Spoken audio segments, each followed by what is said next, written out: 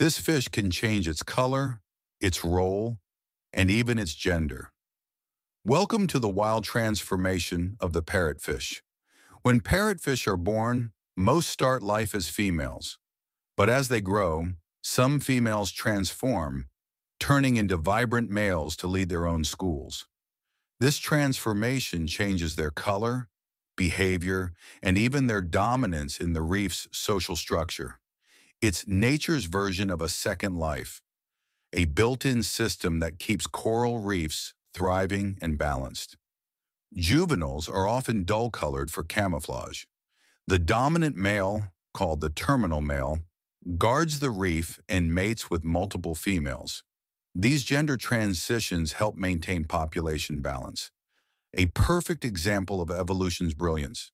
But beneath all that beauty lies a secret. The parrotfish's most mysterious behavior happens when the sun goes down.